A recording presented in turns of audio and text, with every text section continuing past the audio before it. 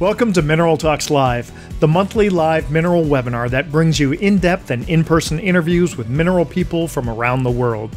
Mineral Talks Live is brought to you by a joint effort among the Mineralogical and Geological Museum at Harvard University, the SMMP, and Blue Cap Productions. Tune in on the first Wednesday of every month and stay connected to your mineral world.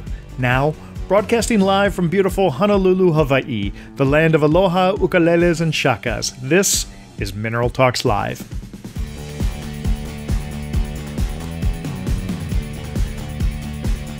Hello everybody and welcome to our November 2021 show. It looks like you all dodged the ghouls, goblins, and small furry ferocious animals of Halloween, and we're thrilled that you could join us today. For those of you tuning in for the first time, don't flip the channel because you just found Mineral Talks Live, the best hour-ish mineral talk show on the internet. Today is Wednesday, November 3rd, and welcome to our show. Mineral Talks Live is the monthly mineral talk show where we sit down with people from all facets of the mineral world to learn about what they do and who they are. I'm Brian Swoboda, president of Blue Cap Productions, and for this month, I'm thankful for having two of the best partners a person can ever hope for on a show like this. I'm speaking, of course, of Dr. Raquel Alonso Perez from the Mineralogical and Geological Museum at Harvard University, and Dr. Eloise Gaillou from the Society of Mineral Museum Professionals, also known as the SMMP. This is our 55th show, and throughout it all, we've been incredibly honored to sit down and chat with some of the best curatrix, curators, collectors, dealers, miners, researchers, artists, and media people in the mineral world. I think it's obvious we're having a great time, and we appreciate all of you who have been along for the ride. Without you, we wouldn't have a show, and the first Wednesday of every month would be just like all the others. So thank you for watching. Click the subscribe button below, and be sure to tell your friends about the best mineral talk show in the world. Now, one thing about this show that's unique is that this isn't just a conversation between me and my guests. All of you get to be part of the show by participating through the chat feature or the Q&A feature, both of which are located at the bottom of your Zoom window. The chat feature allows you to type messages to everyone watching the live show. As we're all about community, when you first sign on, go ahead and fire off a hello to everyone telling us where you're from. Also, if you have general thoughts or comments during the show, this is where you can post them and interact with each other while we're talking. Usually our guests and I aren't able to read those comments, but never fear. Raquel and Eloise will be very active in the chat area and may even interject a question or two to us during the interview. So now, what if you have a really burning question and you want to ask, but it's a little bit off topic from what we're discussing at that moment? Well, in that case, go ahead and type it in the Q&A section and we'll do our best to get to that at the end of the show. Finally, at about 40 minutes into the program, you'll see a window pop up on the screen asking a bunch of questions and that's our Quick Fire 5 segment. This is where we get to see how well you know our guest. And yes, we play along too, as we're not even sure of all the answers to the questions we ask. Now, being based in Hawaii, clearly that has lots of benefits, except when it comes to field collecting. There's the old joke that Hawaii only has one worthwhile mineral, peridot, which my buddy Eric DiCarlo and I have pretty much disproved. However, the belief still exists. And that brings us to today's guests. One of the things we have in common is that we both live in states where the diversity of minerals is underrepresented. So we're kindred spirits in a way, and based on what you're about to see, I think you're all in for a nice surprise. Representing the land of enchantment, our 47th state, ladies and gentlemen, please welcome Dr. Virgil Lueth of New Mexico. Virgil, how are you? I am fantastic today, Brian. Thank you very much. So glad to have you on the show. Great to be here.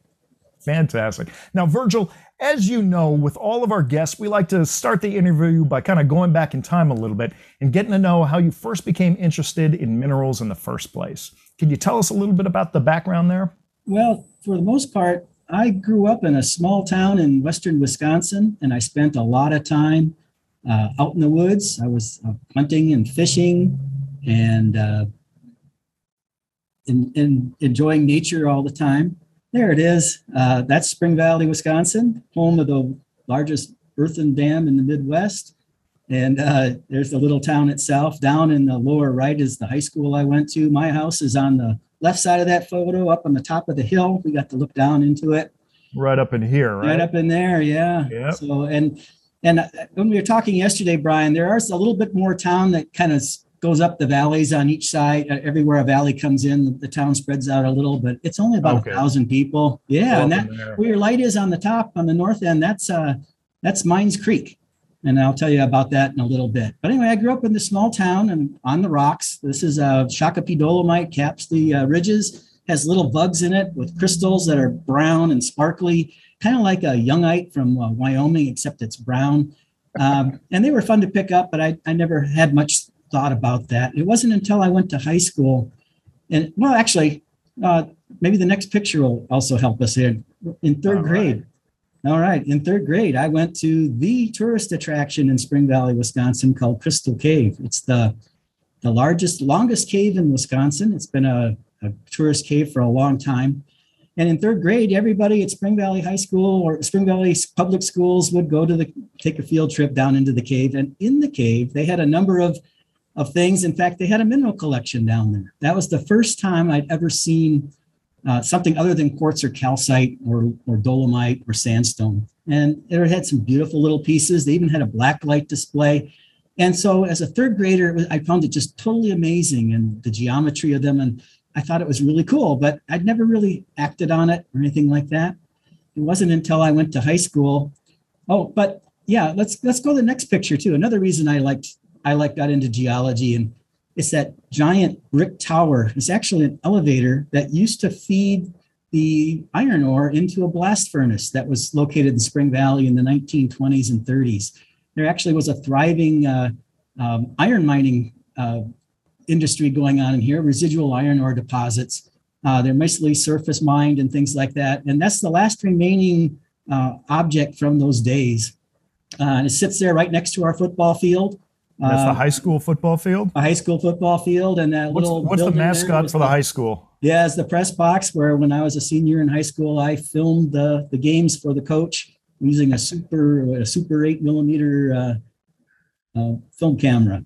See, Virgil, there's something else we have in common. You were doing filming back then. Way back, yeah, and I dropped it pretty good. I wasn't very good at it. Oh, okay. Virgil, what was the mascot for the high school? They are the Spring Valley Cardinals. The Cardinals. The Redbirds. Yeah, Redbirds. And they were really good football teams when I was in school. They were state champions a number of years in a row of the small school variety, of course. And so, the old mines in the area, when we were out hunting or hiking around, we'd look at these things, and they were always fascinating to look at that something happened a long time ago that I didn't get to see in live action. So then after I graduated from Spring Valley High School in 1977, I went to the University of Wisconsin at Eau Claire, the university about 45 miles away, further east into Wisconsin. Spring Valley is actually about 45 minutes east of St. Paul, Minnesota. So it's a small town, but we weren't very far from the Twin Cities, and a lot of people commuted to that place. So I went to Eau Claire, and there my freshman year, I was still a business major. I went to be a business major and found it excruciatingly boring, but I still was trying. But that spring, the outdoor club took a backpacking trip to Big Bend National Park in Texas. And when I backpacked for a week down there, I totally fell in love with the Southwest and the desert.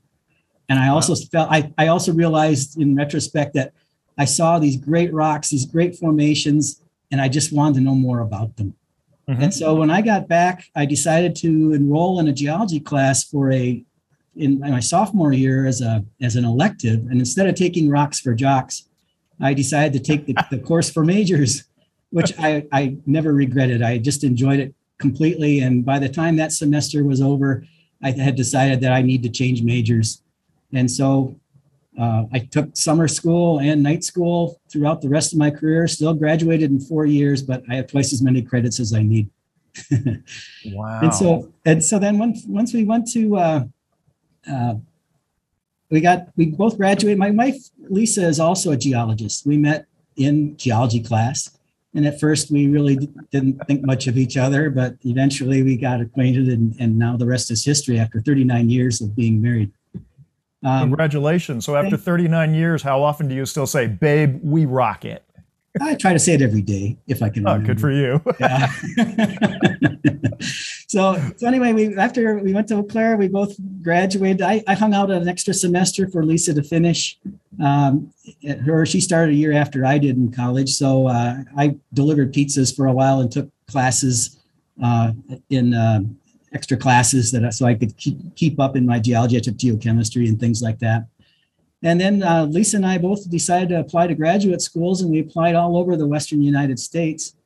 But one of them that I expressly wanted to apply to was the University of Texas at El Paso. Everybody, we call it UTEP. It's the old Texas College of Mines. Go Miners. That's how you do it. There you go. Right on.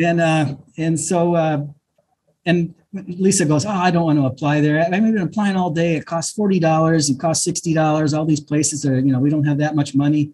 And I was reading the stuff and I said, no, Lisa, it's free. There's no charge to apply. And so she goes, and being the practical person she is, she says, well, it does no harm then if we don't, it can't pass that up. And turns out when we were offered positions or student scholarships there, they basically gave us twice as much as almost any other university did. So we ended up going down to El Paso. After a stint with the USGS, we worked in the U.S. Geological Survey for a summer out in Washington State, up on the Colville Indian Reservation. We were mapping up there on a project. There was Mount Tolman was a Maui deposit that they were trying to develop. And the Native Americans up there wanted to have a better idea of how much resource was really on their reservation. And so the USGS came in and we were student assistants out there.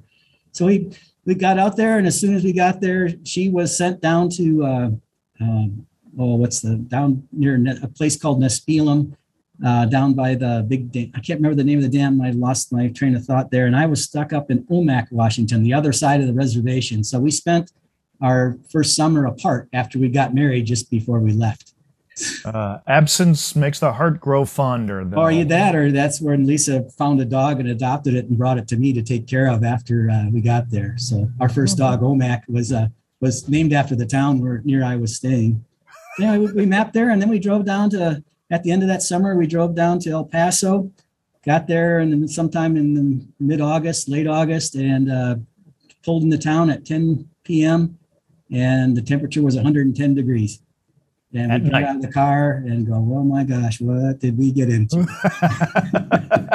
Uh-oh, honey. But we embrace living on the border. People always have a negative opinion of El Paso, but I've always really, really liked it. Yeah. And so once we got there, I studied under Dr. Kenneth Clark. He was the economic geologist there. And I did my thesis on skarns. And you can pull up my next picture, Brian. We go to the Continental Mine down near Hanover, New Mexico, just north of Silver City. It's a big open pit skarn. It also has some underground workings, but I confined my work to the pit. And just to the right of this photograph is where the intrusion came in, and you're looking at the Paleozoic section there. You got some dolomites on the lower right, and as we work up, there's that white stripe through there. That's a dike that goes through, or a sill that's basically coincident with the Purchase Shale. And then above that are the Pennsylvanian and Permian age rocks. And even at the very top, there's a little bit of white you see. That's the Colorado sandstone, which is Cretaceous.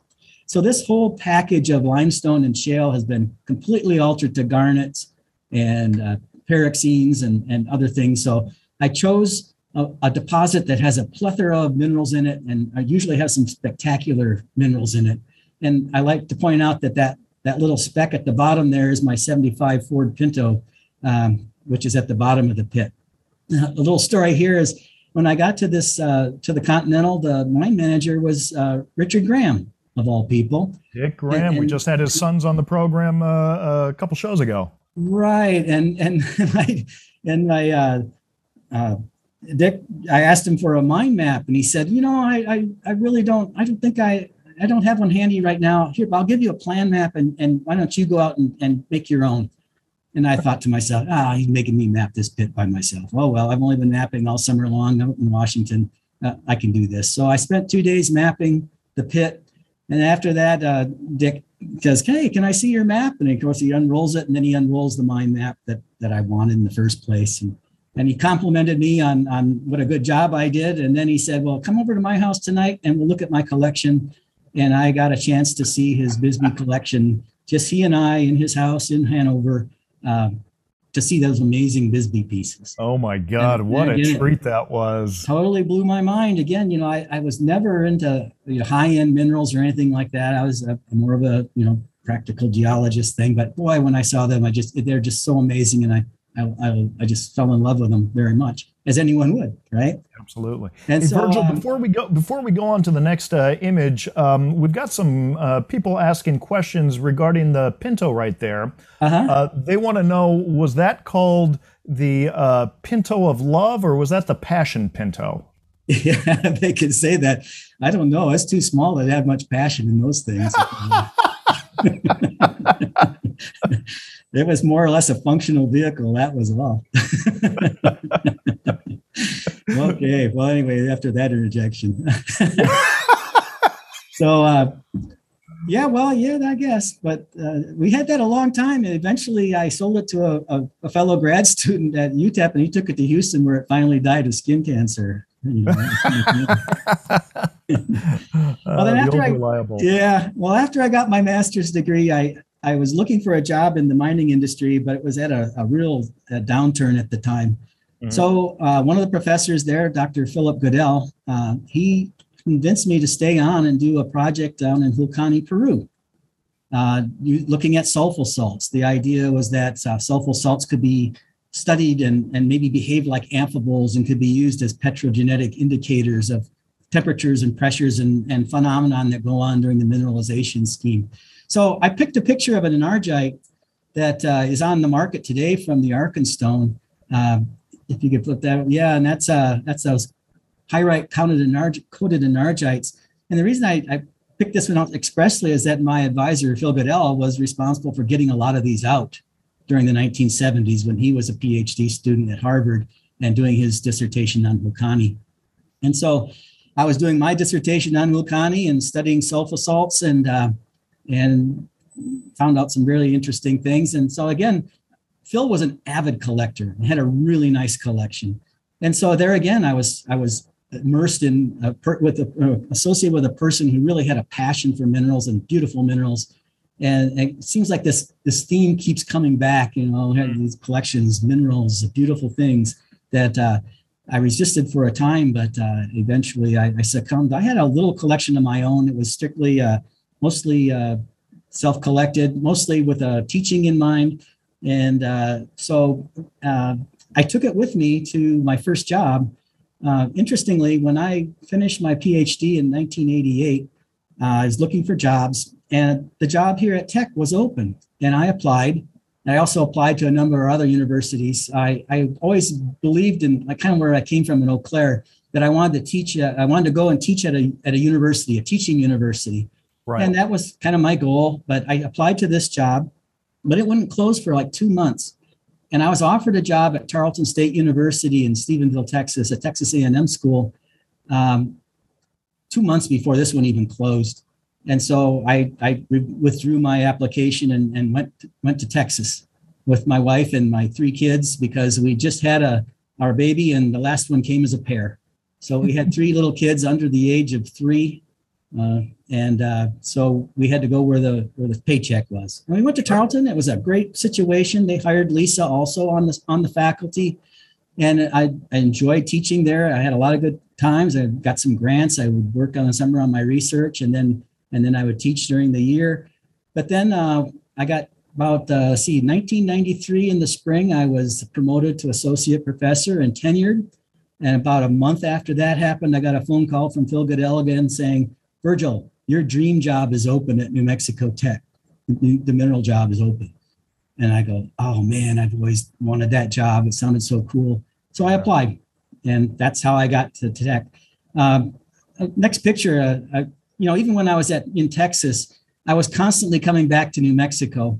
And this is a group of students and adults who I came back to give a talk to a thing called the Celebration of Our Mountains in El Paso, where you go out and take people out to look at geology. And I'm tasting that funny look on my face as I'm tasting the turquoise, of course. I'm testing it to see how chalky it is or how clayey it is. And people are around me looking at me going, "This guy's nuts." And, people don't eat rocks. But I'm standing on the Demueles mine, which was a famous turquoise mine. And every time I had a chance, or Lisa and I had a chance, we'd come back to New Mexico. So coming to this job at Tech was always a high, was always something we had talked about. When I first applied for the job, before I went to Texas, Lisa didn't think she could go to Socorro. She'd been there for the symposium that we've had, and I gave a couple talks at previous symposia, and she goes, I just don't know if I can live in that place. Socorro takes a little bit of thinking. A little bit of getting used to. Yeah, but it's a wonderful place. You're out in the wilderness. You can go out anytime, go anywhere, and people are wonderful. It's just small. And so we came back all the time whenever we could to New Mexico. And then once this job came open the second time, Lisa said, let's go. Let's go. Yeah. And when I came here and took this job, Lisa then got a job in the Argonne Geochronology Center. She's an igneous petrologist, so she started working in a very famous laboratory here where they date rocks using the argon-argon technique. So it worked out for us both to keep our professions going, and both of us here at the Bureau of Geology. Well, I love it. Well, I mean, your story is a story of the mineral world reaching out and constantly grabbing you and pulling you into it. I think that's different than most of the stories that I've heard. I mean, you obviously had a deep passion very early on for it, but then the opportunities just kept saying, Virgil, come, follow me. This is your calling. This is your calling. You're just not listening. Yeah. Yeah, but Brian, I really love geochemistry, and when I was just learning about geology from my high school geology teacher, Jean Lundquist, who was a scientist at 3M, before she was a teacher, she took us on this geology trip. First was a time I realized that the science of the earth, what a great thing. It's a little physics, it's a little chemistry, and there's a little art to it and things like that. And I just thought, man, what a great thing that I could be able to do. And, being a forensic science, the objects are there. You just have to figure out how they got there. Right. Absolutely. And so minerals became the natural focusing on geochemistry, minerals are what I work with. Right. And so, that kind of leads me. My research has always been about minerals. In fact, even in Texas, like there's nothing to collect in Stephenville, Texas, really. Mm-hmm. You have to go to Lampasas or go all the way down to the Llano. But I ran across a neat little project that had to do with microbes, creating submicron magnetite in people's water wells. And I got this real quick. It kind of looks like this. This is a jar of that. And there's the magnetites on the bottom here. This is settled out. When you shake it, it takes a long time for this to come out. So if this come out of your pipe, you wouldn't like it very well. It's all black. It doesn't hurt you. Okay. So anyway, and so studying submicron magnetite was really a cool thing. And geomicrobiology was something I'd never thought of before. And so I found a project to do down there with minerals that are really tiny, but very interesting. Incredible. Well, now, Virgil, this year in Denver, you gave a fantastic presentation on the exploration into the causes of color and fluorites for the Denver Gem and Mineral Society. Now, that was a great presentation. And for those of you who weren't able to attend, Blue Cat Productions was on hand, and we recorded the presentation. We'll be releasing that video soon. But based on your presentation, it would be understandable if someone were to say that your favorite mineral is fluorite. However, they'd be dead wrong. In fact, your favorite mineral is something that has far fewer colors, and I'm referring to jarosite, which is basically rust. Tell us about what's so interesting about rust. Well, Brian, I hate to correct my host right away, but I just want to say that I don't have a favorite mineral. They're all special to me. Like my children, they're all very special in their own. But no, jarosite, the greatest mineral on this planet and on Mars. That's all there is to it. If we could show a picture, here again, it's this Phil Goodell keeps coming back. My advisor, I love him very much. And there's this little mine down in southern New Mexico, right on the border, called the Copiapo jarosite mine. It was mined for this yellow jarosite, which was used in paint pigment back in the 1920s and 30s. And this is a picture of the wall on at the ends of one of the levels underground. And you can see that it's just massive amount of jarosite. Well, most jarosite forms from the weathering of pyrite. And, it's left over behind, and it's often mixed with gypsum and goethite. But there's just massive jarosite, tremendous amounts. And those black things you see in there are actually chert clasts that didn't get replaced. The limestone completely got replaced by jarosite, but the chert clasts are still surviving and stuck in there. And you're looking right at a fault. That's why that line goes down the middle and the hammer's lined like it is. And so this is a massive deposit of jarosite. And Phil goes, Virg, or he called me V'ger. Hey, V'ger, why don't you date that stuff? You got an argon lab and all that stuff. And he said, well, what a great idea, because this is really a remarkable deposit, and really unusual. Casey Dunham, when he first described it back in the early 1900s, called it a remarkable deposit of jarosite. And so we tried to date it, and it came out with really excellent results, really excellent results. But another curious thing, though, every time I analyzed it with, I did an X-ray on it, I'd always find fluoride in the pattern, although you could hardly ever see any fluoride in the mine. And that bugged me for a while. And then I also hooked up with Bob Rye at the U.S. Geological Survey, and who happened to be working on acid sulfate minerals at the time, doing stable isotopes. And so this jarosite, you talk about this being Mineral Talks Live. Well, actually, the mineral started to talk to me. The jarosite did anyway.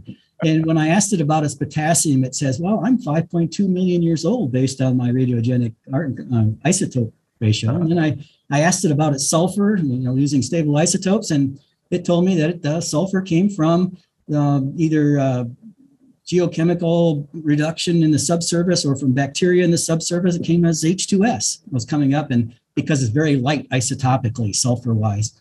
And then I asked it about its oxygen and hydrogen and using stable isotopes there. And it said the water came from rainwater that got down deep in the basin and came back up. And so it was being circulated in these large circulation cells in the Rio Grande Rift where we live. And then it also told me that the oxygen in the OH site versus the oxygen in the sulfur site were different. And that's a temperature dependent separation or fractionation. And so it told me it was 130 degrees that it formed at. And so that's what I mean about jarosite being the greatest mineral on this planet and on Mars, because since it's been discovered on Mars, right, if we could get a piece of it, we would know how old it was, when the oxygen was there in abundance enough to make jarosite, when the water was there to make the jarosite, and get some idea where the sulfur came from that made that jarosite. So it'd be, it has a lot to do with our understanding of Mars if we could just bring a little piece of jarosite back. All right. And that's fascinating, because when you and I were talking earlier, I was asking you, couldn't you analyze Martian meteorites to find the answer there? But you said that no, because there's no way to determine if there's any jarosite in the meteorite. If that was from Earth or from Mars, it would basically be a contaminated specimen. Yeah, you wouldn't know if the jarosite was formed here or on Mars, for that matter. Yeah, and these jarosites here that we're talking about at the Copiapo deposit were actually a different kind. They're hydrothermal. They're high temperature. They're not weathering jarosites. That was a main contributed thing that we contributed there. And one day I was working in the museum in the Hansenberg case, and there was a specimen there of fluorite and jarosite in quartz. And that's when the light finally went off in my dim head. I thought, oh my gosh, it's just a matter of scale. Copiapo has fluoride in it too. It's just, I don't see it. But Hansenberg has more fluorite than jarosite. And once I realized that, and the light went off, I said, I'll go to every fluorite deposit along the rift and see if I can't find jarosite in them. And we did. We can find, looking at where in the sequence of mineralization it happened, we found more jarosites and dated all the deposits up and down the rift. And that's what kind of led us to what we did. And it made it more useful. Hydrothermal, sour gas hydrothermal jarosite is what we call it. And it's a lesson to be learned. I let Bob Rye name the stuff, and he said, oh, let's call it sour gas. And then everybody calls me Dr. Sour Gas now. Right? So you got to be careful. Can't even trust. All right, so there's the hidden origin behind Dr. Sour Gas for those of you who are wondering. It's not methane. That's right. So, if real quick, I should show them the Martian landscape there, Brian, sure. and the blueberries and things like that. There we go. And so jarosite's been associated with something like this up there, and that's why it'd be really cool. I've done a few things with NASA on meetings and stuff, but that'll happen in about 20 or 30 years. I just have to be patient, and maybe it'll be gone when I get back. And I'd like you to show me the next slide, because I want to introduce you to someone. This is my wife, Lisa Peters. She's working in the Argon lab, and we're out in the field here in the Magdalenas, and she's sitting on a manganese oxide vein with calcite, and you see the hammer sitting on the calcite. It's another non-traditional mineral that we decided to start dating, is cryptomelane. And in these deposits, whenever you get right at the interface between the black manganese and the white calcite, is typically where we find the mineral cryptomelane, which is potassium manganese oxide. And we'll go ahead and take the next picture. It'll show you a close-up of a kind of a pretty one. Okay, there's cryptomelane. All right, sitting on some rhyolite. That's a black fuzzy thing. And again, this time we approached this subject or this topic a little different. We knew the age of mineralization where this sample came from. This sample is about as big as your palm. It's from the Luis Lopez Manganese District, which is about 6 miles from where I'm sitting, to the south of Socorro. And based on cross-cutting relationships and age dating of rocks and faults there, we knew that the age of this cryptomelane should be around 6 million years old. Having known an age based on independent geologic constraints, we took it to the Argonne lab and dated it, and lo and behold, it came out 6.2 million. So it came out exactly right and kind of validates the use of cryptomelane age dating. And cryptomelane is associated with all the hot springs up and down the Rio Grande Rift. From up north all the way to the south, we can find manganese deposits here. So over the last few years, we've been studying the age and duration of these geothermal systems using cryptomelane age dating. And again, now recently they found manganese oxides on Mars, and it's become hip and trendy to look at manganese oxides now. So I've always been lucky enough to be working on something that I was curious about at the same time something develops on Mars, and that is kind of cool. So let's go to the next slide, Brian, and kind of segue to, yeah, there we go. That fluorite that blue halite that was there earlier, that's from Carlsbad. And that's the original thing that got me, there you go, interested in the color of ionic crystals, right? And we did some experiments on these things. We tortured them a bit. We blasted them with shortwave light, and we heated them. And the blue coloration is quite permanent, but the purple coloration is not. And so most of the research on this kind of coloration says it's caused by colloidal sodium in these structures. And because of its permanence, that's kind of how it works. So, and the sylvites are the white crystals. Those are potassium chlorides. And again, potassium. Potassium is radioactive, right? All potassium is radioactive. So it's been dosing these halites for a long time, and they're Permian in age. So that's been like at least 300 million years. So they've been getting a high dose of radiation. That's what we think it turns them blue or causes the colloidal things to happen.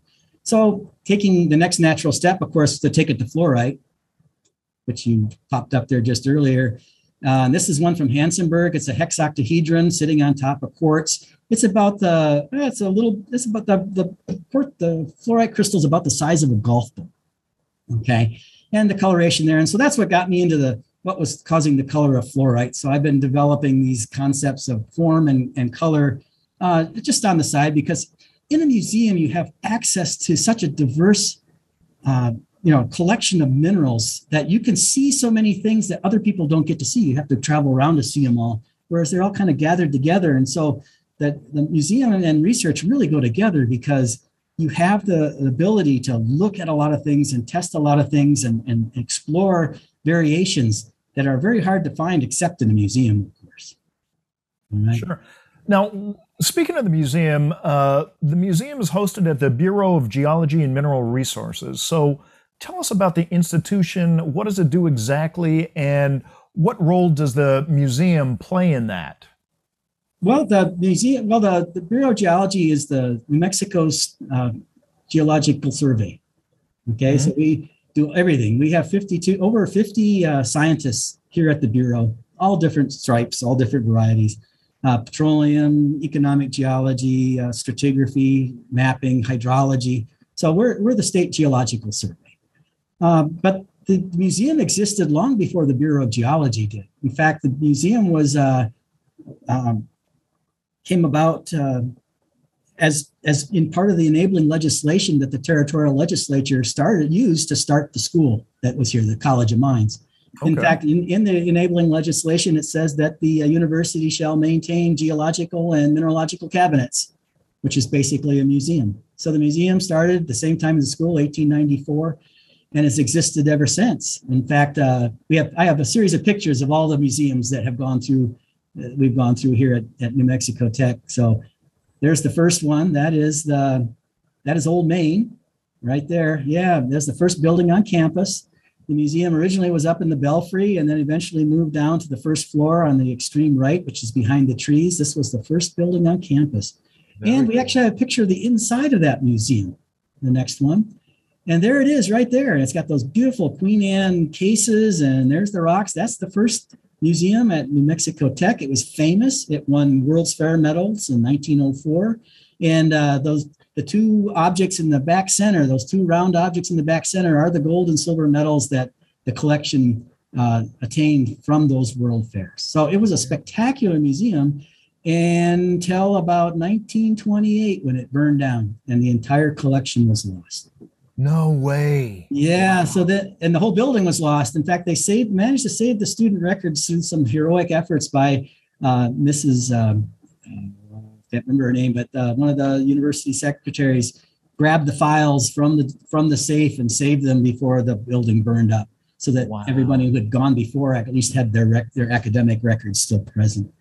And then they built a new one called Old Main, which is still on campus today. Oh, you got to go back one picture, Brian. This is Brown Hall now, and Brown Hall is named after C.T. Brown, one of the founders of the university and a famous geologist for New Jersey Zinc here in New Mexico.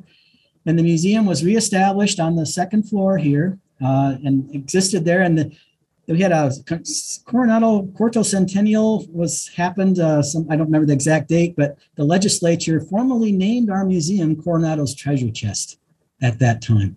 Nice. And it languished in the Brown Hall for a long time. It was benevolent. It was not really kept by a curator or anything but the collection was still there until 1963. Next slide. And this is that. Oh, that's all right. We'll go with this one. This is the collection that when the Bureau took over the collection in 1963, it became part of the New Mexico Bureau of Geology. The museum formally was folded into the Bureau, which actually started in the 1920s.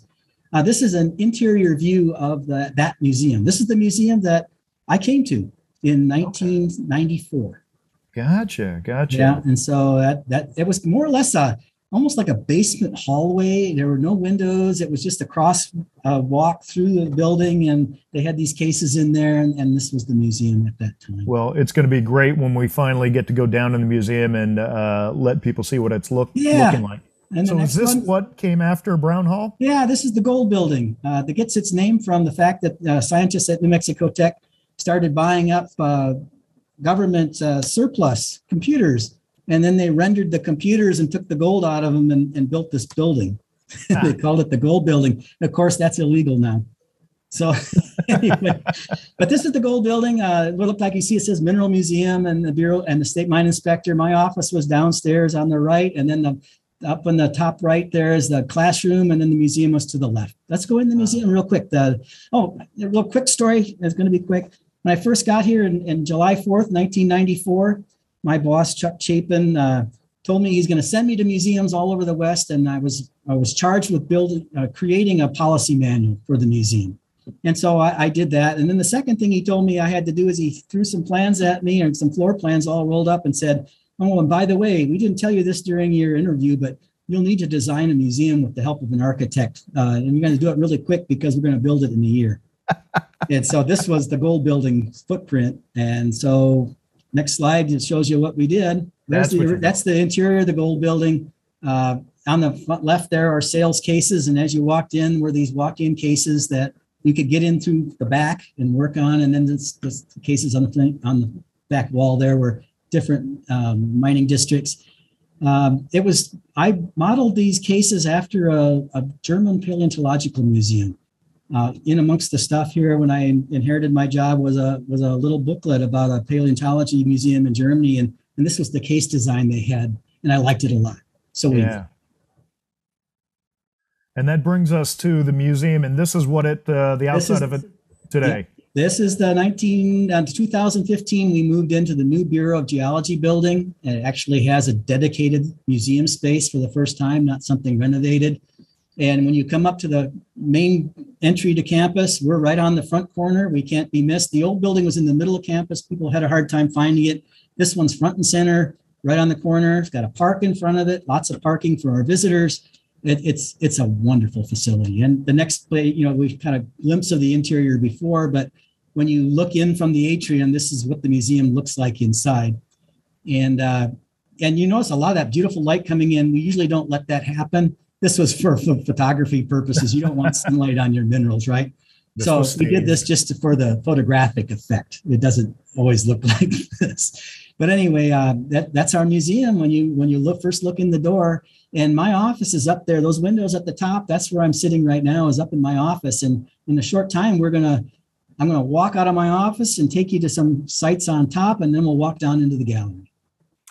Virgil, why don't we start that right now? I know that you have to switch cameras, and maybe while we're doing that, Raquel and Eloise can launch the poll, and then we're going to go for a tour of the museum. And let me tell you, this is absolutely a fantastic tour. I think you're all really going to enjoy this very much. So Virgil has got an Android phone on a gimbal, and we're going to switch over to that shot as soon as we've got that ready.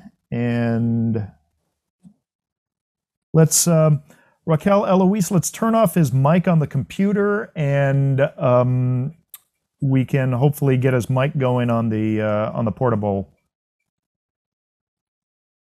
Virgil, I don't think you have your mic on the portable yet. Mute. There we go. How about now? Okay. Yep, we can hear you fine. All right. Well, I'm going to walk over to this window. I've got a beautiful second floor.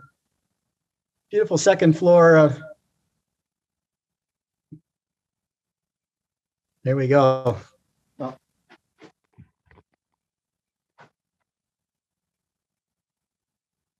and this is Virgil's office. This is what he's staring at all day. Papers on the wall. there, that's better. Okay. I thought I muted it, but didn't. And from my office, I'm looking across the Rio Grande Rift. Wow. Full of faults, things like that. Anyway, it's a beautiful place, Socorro. Now we're going to walk over to one of our rooms. And this is, I think you guys will like this. This will be a real treat. Now, this is horrifying to me as a curator. This is our education room, and it's a mess. That's because we're busy getting ready for our silent auctions at the Mineral Symposium we're having in less than 2 weeks, and we're staging things here. And we're also in the middle of processing a collection that was recently donated to the museum. And all those cases I just panned, including all these boxes here, are part of this collection. It was a gentleman who lived in Albuquerque, and he collected since the late 1940s all the way up until almost the 1990s, as far as we can tell. So this is an amazing time capsule of collecting. And he collected a lot, of course. And in some of these boxes, like I want to show you this. Here is a box full. I didn't have my sound coming back to me, so you might have been talking and I didn't do anything. No, we're just listening to you. All right, and so like here, this is a rhodochrosite from Sunnyside. This is a box full of rhodochrosites. They're all numbered, it looks like. How many rhodochrosites have you added to the collection? Well, I'm not sure exactly how many there are here, but there's another one. There's a box of silver, box of smithsonites from all over, and other things like I gotta show you this. This is a drawer of Hansenberg linerites and barotientites. No kidding. Oh, probably self-collected. There's some evidence that he collected with Gary Young, a famous collector here in New Mexico, ran this Southwest Minerals store up in Albuquerque. And wolfenite, anyone? Now, those are wolfenites. Is it just from the U.S. or is that also from Mexico? Mexico, U.S., Southwest. Wow. Spectacular things. And then he also liked to polish agates. And so we have a phenomenal collection of agates. This is just one drawer of perhaps 20. My God. And he also polished azurites. He also has drawers of azurites. Those are galenas and stuff. But anyway, pretty amazing. And these kinds of donations are really important to our museum because we use them in order to generate a lot of our funds in order to acquire other specimens. We'll talk about that a little later.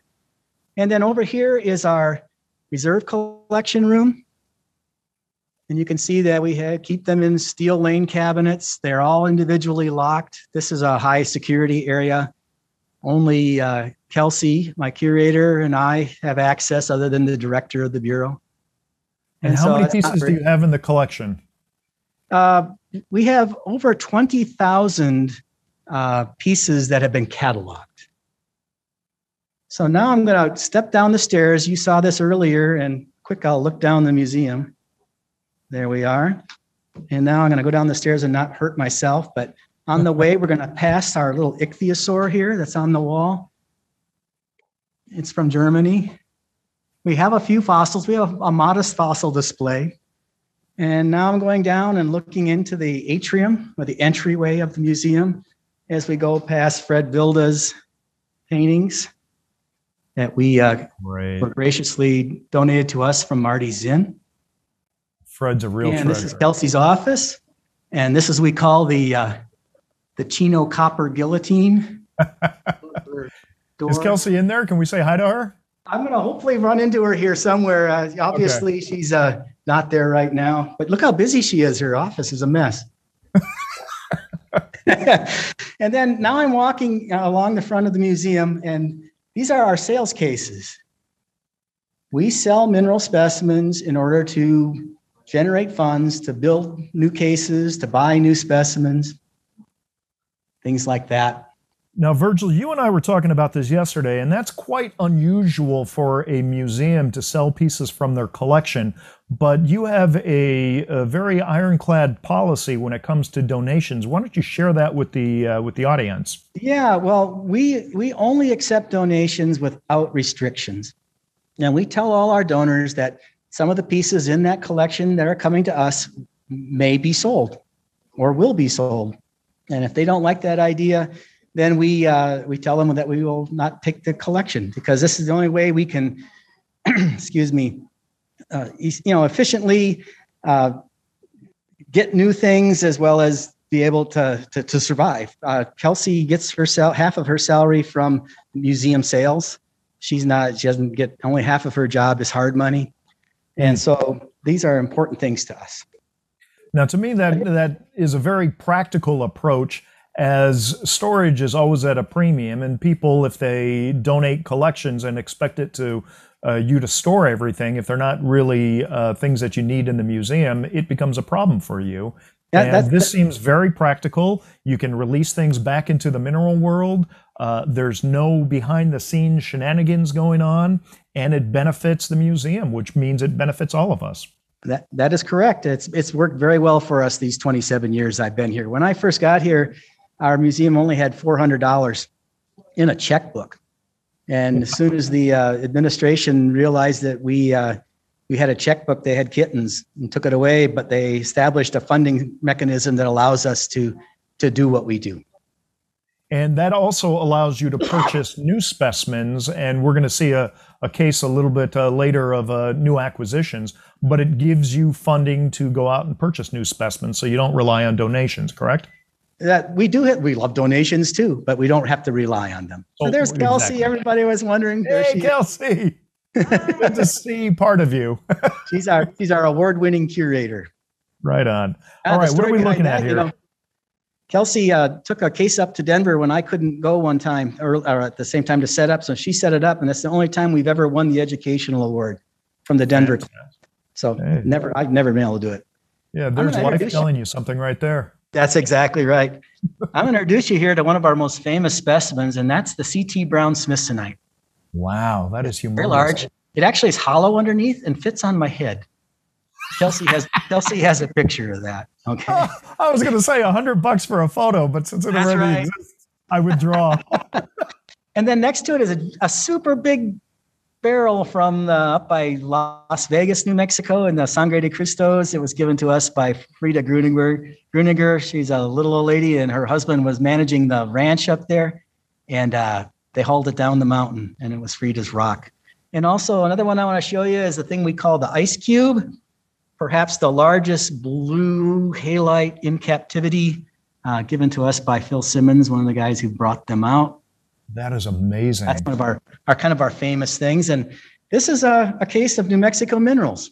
It just says, minerals of New Mexico.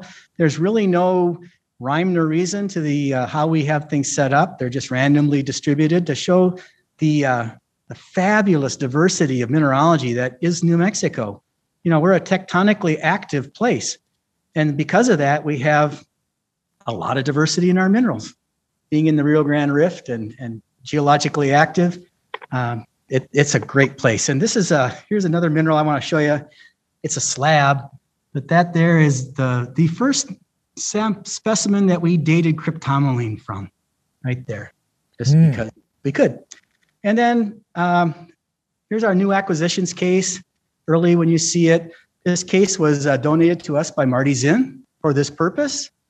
And so we have all of our new pieces in here. One of the newest ones we've just gotten.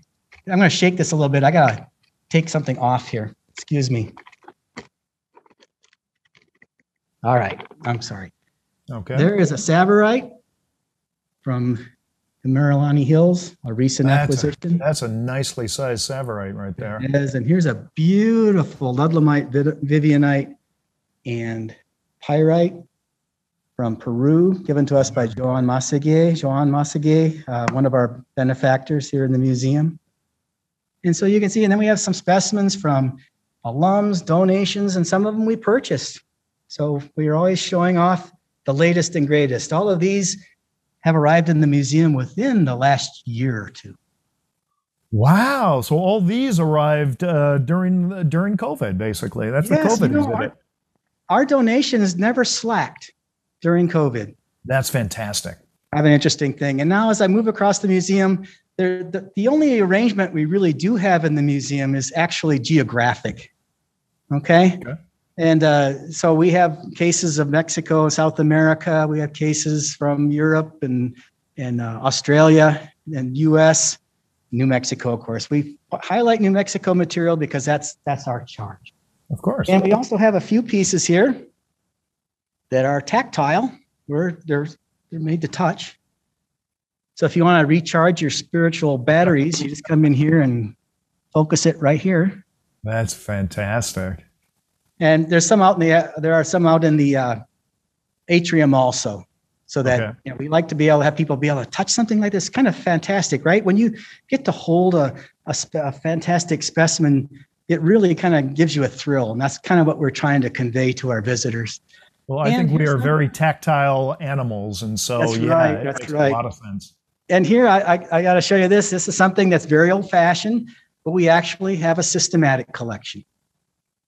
And the British Museum probably had this particular kind of arrangement, but being the geochemist I am, this is my favorite because it's the one I get to play with. And so there you can see our golds and silvers and platinum and stuff like that, arranged in the Dana method. And a tribute to one of our founders, C.T. Brown. We have his book, System of Mineralogy from Dana, that was his, and that's his bookmark, C.T. Brown on it. Nice historic book there. Yeah, and you notice many of our cases have artifacts in them. Oh, yeah. Mm-hmm. We mixed that in order to diversify the interest. Not everybody likes rocks. Can't understand that, but it's true. And so now I'm at the Minerals of the Americas, and I want to point out a couple of really neat pieces. There's a Nephantavite right there in the back. Really fine specimen of that rare mineral from down at Charcas. We got that from via a gift from the Sanchez collection, where they bought it for us. But then it came from Benny Finn ultimately. Finn. He also he was very famous for the San Pedro Corralitos Mimetites. He lived in Las Cruces, New Mexico. Yeah, and we got this from Don Moore. Don Moore owned what they call the Pebble Pups Rock Shop down in Las Cruces, and he got this from Benny. And so anyway, we got the New Mexico connections all over the place here. And this isn't a New Mexico connection, but it's one from Peter McGaw. First time I saw this specimen from NICA, it was sitting on the hood of a Jeep. Peter sent me an email saying, "You want it?" Of course So anyway, each one of these guys has a story. Some of them are funny, some of them are sad. Yeah. But this is some of our material from the Americas. And again, here's some more of our systematic display. Now, those are very elegant pedestals that they're sitting upon. Could you get in close to one of those so we can see it a little better? Okay. All right. So there you can see that when you get up close to them, you can see the sign comes through the acrylic block. But if you're not looking directly at it, it's not as easy to see. So that way you can keep track of what mineral you're looking at. And then we arrange them in such a way that they kind of look like a crystal structure, I think. Yeah. So anyway, I love this thing. I sometimes just come and stand by it myself just for grins. Oh, wait, I didn't show you this very important specimen.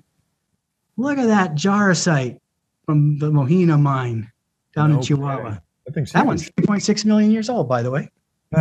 Anyway, so here's another set of cases in our museum, and these are New Mexico specific. They highlight particular New Mexico mining districts. And this is how nerdy we are, Brian, and everyone. I'm standing on the south end of the museum looking north, and these districts are arranged from south to north. So you can take a walking tour through New Mexico mineralogy.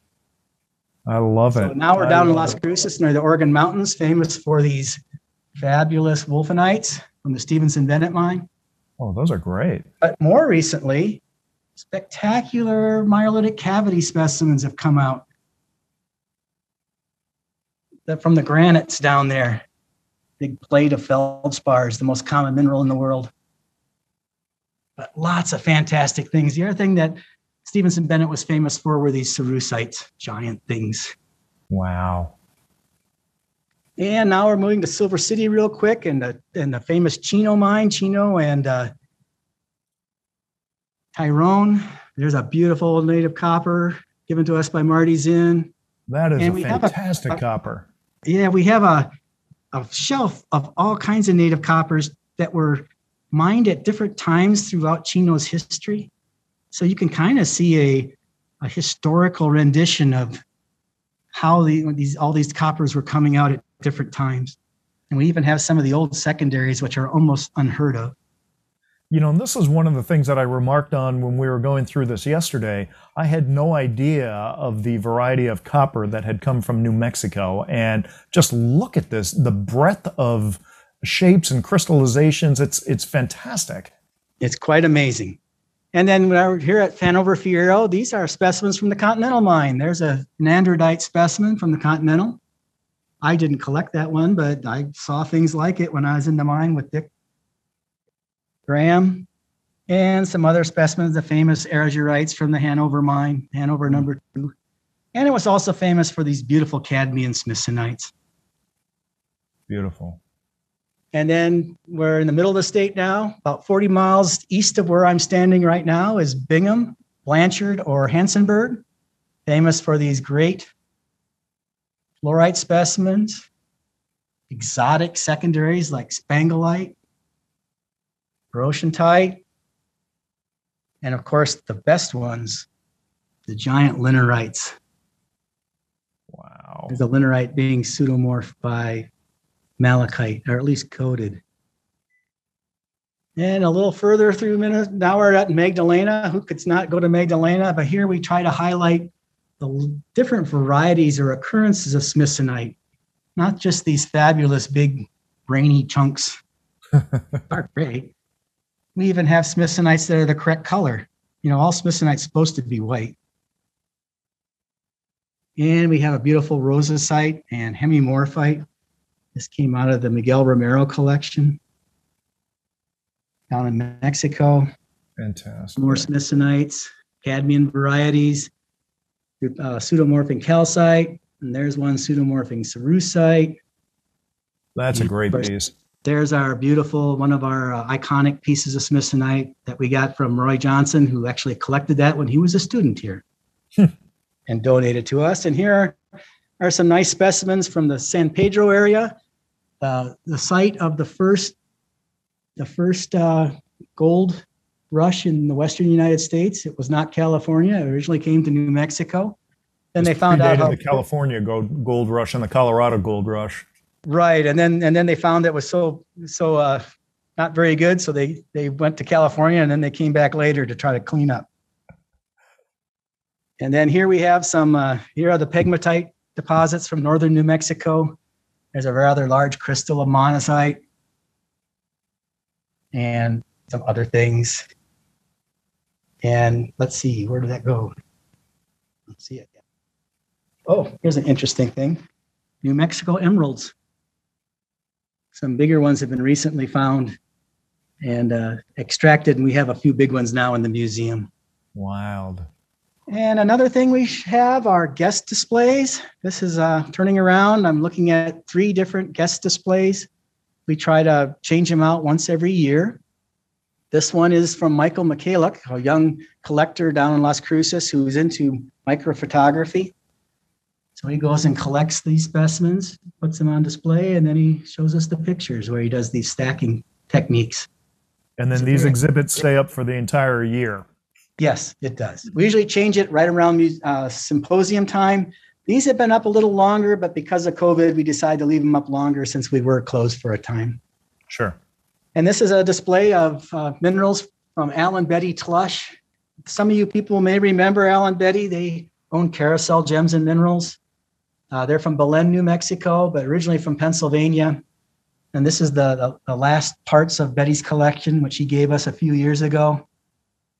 She loves smithsonites from around the world, so we have quite a smithsonite collection from Betty from all over the place. And then we have a fossil wood display from Dennis Umschler. He's a collector up in Albuquerque, and he collects exclusively New Mexico petrified wood. So we have quite a cross-section of all that exists for New Mexico. We also have a little case here of minerals, of uranium minerals. New Mexico has some of the largest uranium reserves in the United States. And we select these minerals carefully so that they aren't too hot, that we can't display them in public. Nice. And another case here, we're highlighting gold and silver from New Mexico. And this was amazing to me, the crystallized gold that you have there. And you've got a couple of huge nuggets that you're going to show us there. Yeah, and this, in fact, that's the 18-ounce nugget from New Mexico, largest one in captivity that we know of. And then it's a partner there that's 12 ounces. This is a beautiful 8-ounce nugget from San Pedro. Those are from down by Ruidoso, Lincoln County, where near, the famous, what's the town over there where Billy the Kid was in prison? You know, that Lincoln. Lincoln, yeah. Yeah. And then this one here, cute little thing, kind of looks California-like. I call that one the dead bird because it looks like a bird that fell out of the nest. Okay. Anyway, and that's there. And then we also have some more general interest type cases. This is one Kelsey put together during COVID. This is a display about the Trinity site and the first atomic bomb blast. This was originally shown off at the Herman Dugan Museum in Farmington, and now we get a chance to exhibit it. And going along with this theme of Trinity site, she put together the radiation station, which is a series of historic Geiger counters, those from the 40s and 50s, all the way up to some that were issued during the Chernobyl incident from Russia. How interesting. I love that. And then, over here, those are minerals from Europe and Africa in that case, and minerals from Asia and Australia in this case.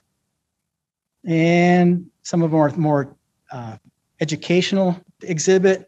What is a pseudomorph? And we keep it simple. We have pyrite and agartite, calcite and a siderite, a series of aragonites, all replaced by different things, orthoclase pseudos, and of course, anhydrite pseudos.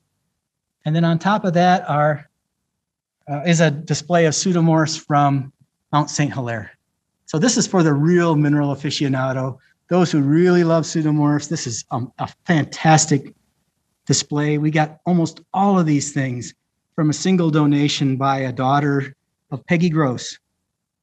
She was a collector. Is that Aaron Delventhal's face print I see on the side of the glass there? Yeah, probably. I think our worker washed the cases today though before this show. Okay. And then I'm going to walk back. We also have a modest gemstone collection. And gemstones, people love seeing gemstones, and they're colorful and they're beautiful. Yeah. And then we also have a display of lapidary art. It's a very popular thing in New Mexico, a lot of lapidary artists. And the significant things in this case is that might be the world's largest sphere of Kelly smithsonite. It was actually made by Wolfgang Mueller from a piece that I gave him from one of our historic pieces in the collection. It was a large bubble of smithsonite on a specimen that we broke out, and he turned into a beautiful sphere with very little waste. Fantastic. It's one of my favorites. You really have such a variety of things that you have. I love this agate, right? That's the happy agate. The smiling face agate. That's right. It loves being here. It loves living here. And here's another very significant item here. This is the American Faceter faceting machine, serial number 1. Al Tush, who I mentioned before, and his brothers started this company, the American Faceter, and they basically, in a lot of ways, popularized faceting for the general public. And Al had this machine, and one of his last donations was this original number 1 off the assembly line of the American Faceter. Fantastic. And then we have minerals from around the United States.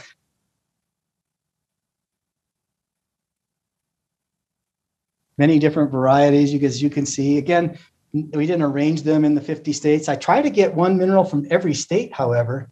Where's Hawaii? So everybody feels good, right? They can say there's one from every state. What do you have from Hawaii? I have a calcite from Hawaii. Oh, nice. Yeah. I hope it's not cursed. No. I mean, we even have a pyrite from Mississippi. Check it out. Wow. All right. And then we also have some other displays, petrified wood, our normal petrified wood display from all around the world, but focusing on the Western U.S. and New Mexico.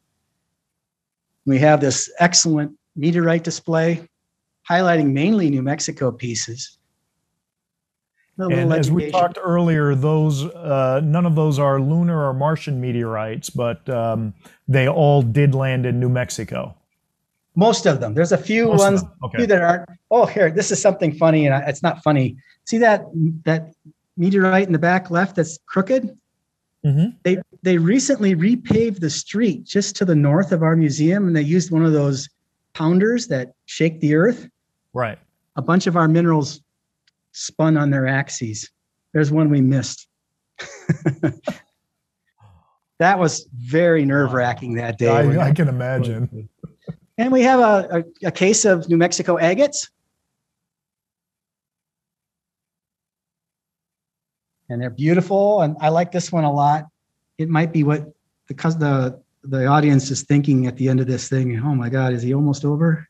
I doubt it. And we have minerals from around the southwestern United States, in this case, Colorado, Arizona, Nevada, California. A highlight here, of course, is this giant glove mine wolfenite. Wow, from the glove mine, incredible. Yeah, I took it to Tucson a number of years ago for that's the last time I moved it. It's really heavy, but it's a beauty. We have it here at New Mexico Tech because the mine supervisor was a Tech graduate, according to Dick Bedeau. Right on. It all comes around. Yeah, and then over back here is our again more New Mexico minerals. I'm almost back to where we started, so I kind of made the loop. And there again, we have a lot of artifacts that we integrate. These are some mining. These are mule shoes from the Dawson coal mine, Dawson, New Mexico. I got these from my local veterinarian. Donated them to the museum. And they're kind of different. They're different than regular horseshoes in that they have kind of a little beveled edge. And so it covered the front end of their hoof a little bit. So they wouldn't wear out so fast. And of course, we have wonderful specimens. Here's a beautiful fluorite from Pine Canyon next to some azurite roses from the Copper Rose Mine. Great. Here's a really neat piece of turquoise from the Porterfield workings down at Tyrone, and a commemorative spoon from the World's Fair that he attended in 1904, I think, in 1903. 1904. And that's him on the spoon, by the way. That's Porterfield himself. He always wore that silly hat. Ah, gotcha. At the top of the spoon there. Yeah. And then, of course, other fluorites from different places. These are some cave needles from Stanton Cave. You no longer can collect those. I mean, really, look at the variety of stuff from New Mexico. It's amazing, isn't it? And there's even some really weird things. There's a kyanite from up at La Madera, which is up by Ojo Caliente. You know, nothing like the Brazilian stuff, but very interesting little fans. Mm-hmm. And I got to show you the ugliest specimen on the collection on display. That hexagonal looking thing, which is a cyclical twin of cordierite from up by the Harding mine.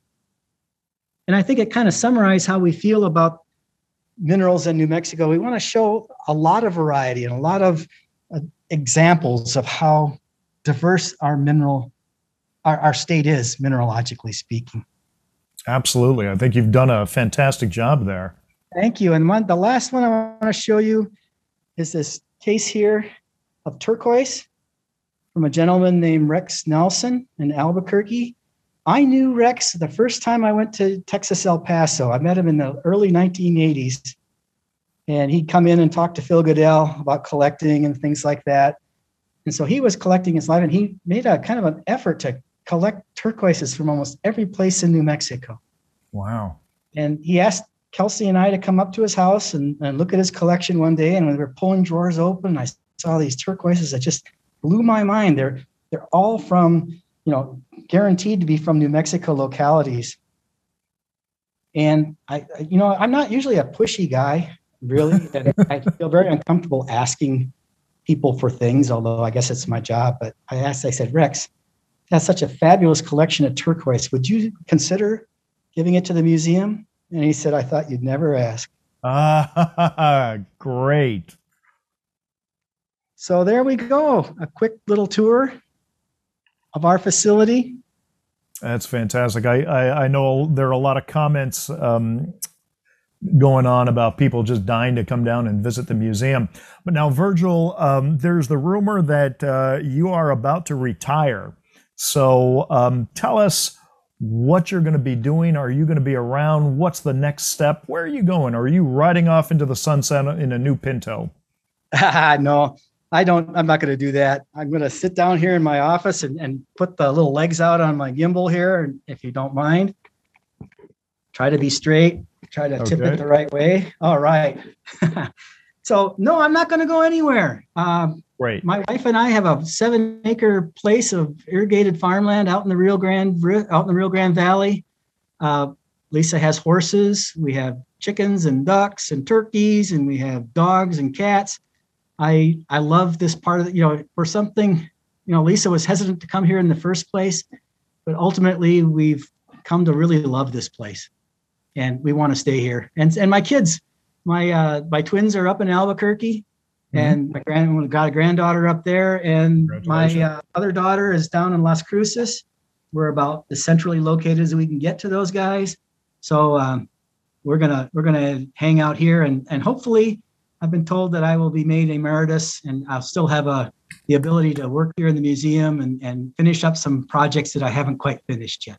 That's fantastic. And you're going to continue with your role on SMMP? You're part of the planning committee? Yeah, I still like to be. I'm still interested in how the world works, especially amongst the other curators, and try to be helpful and contribute where I can. I've watched a lot of people who've retired, and often, as you get retired, your interests change and you kind of drift away. But maybe if I drifted away by that time, no one will remember me anymore. No, I'm sure that would never happen. Hey, Virgil, we're about 15 minutes past the hour, so we are running long, but we are at the point in the show called our Quick Fire 5. So you know how this works. I've got 5 questions I'm going to ask you. There are 2 answers to each question. Each one of your answers is correct. We're going to see what the audience said and see how well they know Virgil Lueth. Are you ready? Oh, sounds like a game show. Yes, it pretty much is. So just... I'll give you 2 responses, and just the one that you resonate with quickly or most strongly with, that's the one you yell out. Well, okay. You don't have to yell, but you understand. Okay. So question number 1, favorite drink, margarita in the Tucson desert or hot chocolate in the Rocky Mountain? I'd have to go with the margarita. Margarita. Good choice. Question number 2. Your preference in shoes. Are we talking sandals or are we talking boots? Oh, no, I'm a flip-flop sandal guy or a running shoe. Love it. Okay. Question number 3, minerals, the shapes of calcite or the colors of fluorite? Oh, I definitely have to go with the colors of fluorite. It has a more chemical basis. There we go. Okay. There might have been a little hint in that presentation that you gave in Denver. Question number 4, your ideal night out, a movie theater or a live concert? It'd probably be a live concert. I really have a hard time paying attention to things. Okay. What kind of music do you like? Oh, I'm really into this indie rock stuff right now. Rock on, man. Sirius XMU is my favorite station right now. Good deal. Okay, so that was about a night out. What about a night in? Is it TV and popcorn or a book by the fireplace? That's probably TV and popcorn. TV and popcorn. Love it. Okay. Fireplaces That's are nice going to do it. I'm sorry, what's that, Virgil? Hey, books and fireplaces are nice too. I'll do both. Yeah, I hear you. Okay, so Eloise, do you have the answers that our audience has provided for our questions? Are we ready? Yes, we are. Okay, question number 1, drinks. Margarita in the Tucson desert or hot chocolate in the Rocky Mountains? Virgil went with the margarita. What did our audience say? Margarita in the Tucson desert. I think that's always the one to pick anyway. Okay, well, Tucson's happening next year, so let's let the margaritas flow. Question number 2, shoes, sandals or boots? Virgil went with the sandals. What did our audience say? The wrong one, boots. And I think that's the only wrong question. Wrong answer, at least. Let's keep going. Okay. Question number 3, minerals, shapes of calcites or color of fluorites? Virgil chose the colors. Colors of fluorite, of course. It was obvious. Yeah. Okay, great. Night out, movie theater or live concert? Virgil went with a live concert. Live concerts, yes. Oh, not bad, not bad. And the final question, night in, TV and popcorn or book by the fireplace? No, this one was wrong as well. Book by the fireplace, but people were not wrong because Virgil chose both of them, so it's fine. Okay, all right. So 3 out of 5, that's not bad. When you see Virgil in Tucson, go ahead, buy him a margarita and compliment him on the color of his sandals. There you go. Raquel, Eloise, how are we doing with Q&As? Are there questions that Virgil can answer? Yes, you know what, Virgil, if you wouldn't mind giving us a list of your latest publication and so that people can actually see them. Actually, there is on the SMMP website, there is a list of the recent publications by the curators that are SMMP members. So Virgil, if you send us that this list of or the latest articles, especially on jarosite and on the blue fluorites, we can put them on the SMMP website, and I will redirect people to the SMMP website so that they can read them directly. That sounds good. So is there? Erin was saying something very specific about jarosite dating. Do you have something published on that? Yeah, a couple of papers, and it's in chemical geology. Okay.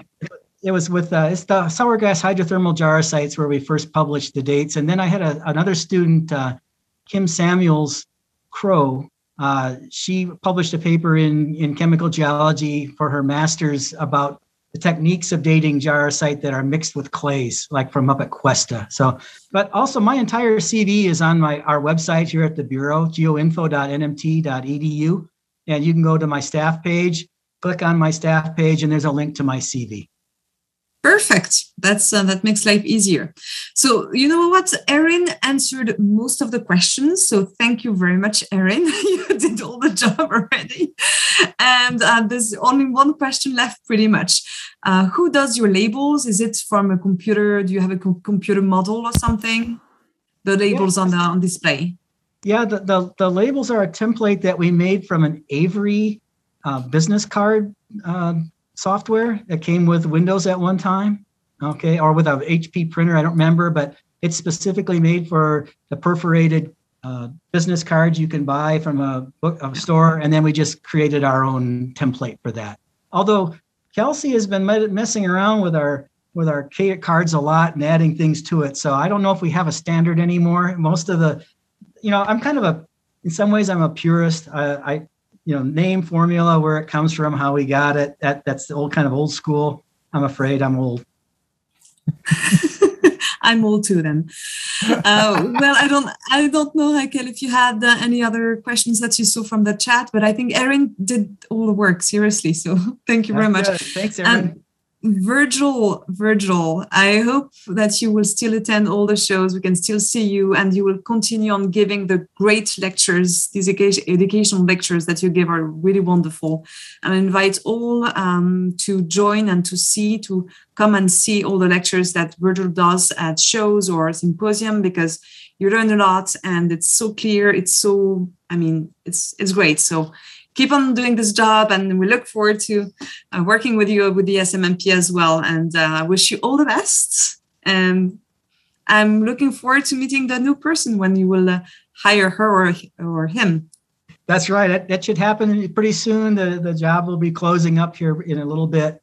So hopefully we'll get somebody who loves minerals and will take care of this place. Besides Kelsey, he'll still be here taking care of it. Yes. Thanks. So thank you, Virgil, for the opportunity.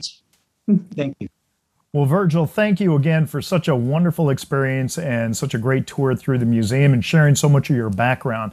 And for our audience, as you can tell from the number of curators and curatrix guests that we have on our show, all of us here at Mineral Talks Live, we're passionate about mineral museums and the role that they play in the world. They're the bastions of minerals, mineral knowledge, and mineral history for our industry. And perhaps the greatest property that all these mineral museums share is that they exist to share knowledge and specimens with all of us. So it only makes sense that we, as a community, give back to them. Now, throughout the run of the show, we've received numerous emails from people asking how they can help out museums and which of those museums can benefit best from their support. So based on this, Raquel, Eloise, and I felt that we could further help our mineral community by directly connecting our viewers with mineral museums around the world. So if you're a collector and perhaps have specimens you'd like to donate, information you'd like to share, or even grant access to mineral localities for the museum community, drop us a line at info@mineraltalkslive.com, and we can discuss these options and others with you and help you find the best fit for your donation. Both Raquel and Eloise are longtime members of the Society of Mineral Museum Professionals, one of our program sponsors, and they can quickly spread the word among worldwide mineral museum, the community, and the mineral clubs. And if I'm not mistaken, Eloise, you're currently the president, and I believe Raquel is the treasurer. Is that correct? That is correct. Okay, so you have no better connection into the SMMP than two of our people here at Mineral Talks Live. So that email, once again, is info@mineraltalkslive.com, and that's our show for today. If you happen to miss last month's show with fine mineral photographer Laszlo Kupi, well, you missed a great show. However, that show has just gone live today. It's going to be online in about 20 minutes. And so you can point your browser over to go.mineraltalkslive.com/episode 54, and you can watch a great photographer really share his knowledge and passion about mineral photography with all of us. Take a look, remember to subscribe, and tell a friend. Thank you for tuning in today. Have a fantastic November, a wonderful Thanksgiving, and we'll catch up with you again on our next show, which will be on December 1st. Aloha, Virgil, mahalo again for being on our show. Take care, everyone. And that's a wrap. Virgil, fantastic. Thank you so much. Oh, thank you. I knew I'd go long, but I noticed you always did, so I didn't feel bad. Yeah, it's my signature move. That's right. Well, thank you. That was wonderful. Thank you all. I appreciate it. All right. Be well. I know, Eloise, you have a dinner to get to, so we're gonna end it right now. Thank you, everybody, for tuning in. Thank you so much. Thank you all for joining, and see you next month, December 1st. Bye.